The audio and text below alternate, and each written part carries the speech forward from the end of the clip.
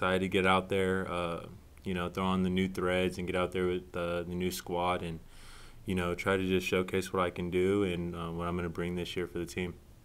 Have you been feeling that good throughout spring training so far? I mean, no surprise to you that you were as sharp as you were yesterday? No, I've been working really hard this off season, and come over this organization. They have a tremendous staff and tremendous group of ball players around me, just to continuously show up every day, put in that work, and we're just taking day by day, chopping at the block, man, trying to chase that ring. As far as your health situation last year, you had the forearm issues. How long did that persist? Was it already getting better for you by the end of the season last year, or was that something that you needed to work on as well during this off season? And how's it been feeling so far this spring? Yeah, this off season, I was working out at Meister's facility in Arlington at TMI, and he has a tremendous staff over there as well. And I had a lot of kinks that I needed to work out, a lot of mechanical stuff that I needed to work on, as well as treatment. And so I picked up a lot of cool little, new therapy methods and, just structured my whole game plan and the way that I go about my day-to-day business completely differently. And I would say that about last week is when things started to ramp up and I started to get to a position where I felt like I was finding myself again. Were some of those changes because of the forearm issue, or those were mechanical issues that were there previously and may have sort of added to that? I think they were mechanical issues that I was having prior, and was able to get into the gym and get all those biomechanic pods put on my body, and just work diligently and focusing on what I'm not doing right and how I can be a more efficient, explosive baseball player. As far as your signing with the Padres, how influential, if at all, was your relationship with AJ back when you were with the Rangers? Yeah, it was huge part in me making the decision to come over here. There's several guys in this organization now that I worked closely with when I was with the Rangers, and I just felt comfortable. I felt that there's a lot of relatability, and I could identify with the way that this organization is being ran and the makeup, and the chemistry here is just tremendous. There's electricity in the air. Everyone's hungry, and you could just see the tides turning in the NL West and what we're trying to do here. Thanks, Keone. Appreciate it. Yeah, thank you. Go to Annie. Hey, Keone, last year with the missing the summer camp because of COVID and then just the injuries, what was last year like for you, and was it frustrating at all to go through all that? Yeah, it was really frustrating. Just disrupted my tempo as a baseball player. I think it did for the whole world. We faced circumstances that we've never been through, and missing spring training 2.0 for 5 weeks consecutively, testing positive for COVID. It was hard, and I was in Pittsburgh and just foreign place and trying to figure it out. But I had a lot of time to myself to be introspective, look into my heart, look into who I wanted to be moving forward, and I think it was something that is essentially helped me, mature and figure out, more of who I am and how I want to, adjust and continue to be a dynamic part of this ball club. Hey, on that note, Keone, I read an article where you talked last year about like how you've grown and changed since coming into the league, and this is your 7th season, right? I wish we could be at your locker talking to you and getting to know you, but since we're in this, in this environment, what are you bringing to the Padres as far as just who you are as a person, as a player, and maybe how you've changed over these last 7 seasons?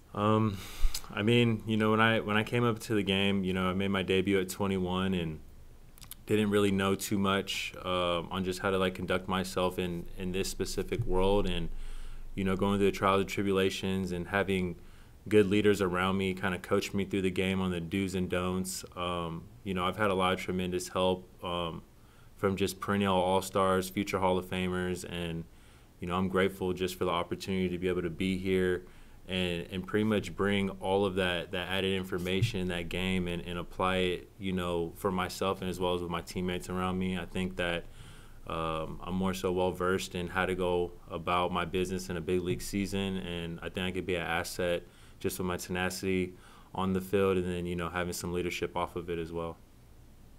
Hey, I know you spent time in Hawaii. San Diego is not Hawaii, but do you know anything about San Diego? I mean, have you spent some time there?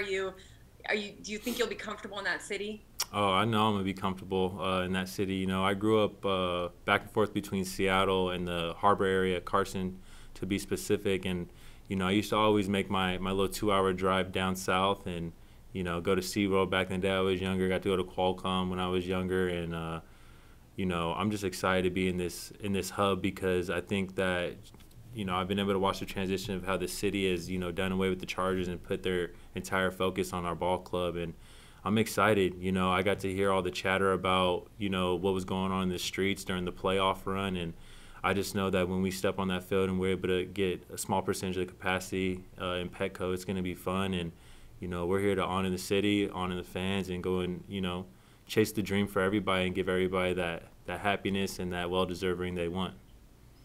Keone, thanks. I appreciate it. No, thank you. Go back to Scan. Are you comfortable sharing with us any of the mechanical adjustments that you might have been working on? Oh yeah, of course. I don't know if you guys are well versed with like the drive line and pitching ninja and stuff like that. I've reached out to this guy named Robbie Rowland as well on Instagram. Just shot him a DM, and I started using this connection ball, which pretty much shortens the arm path and keeps everything more tight coiled while moving down the mound, and a lot of linear movements, explosive movements. But the biggest mechanical change that I made was shortening up my arm path so I wasn't dragging in the back, and so when my strike, when my landing foot hits, I'm just on time and I'm in a good position to utilize all my power. Got it. So it's just being in a good throwing position as the foot's landing and just being a little tighter to get there, more consistent. Mm-hmm.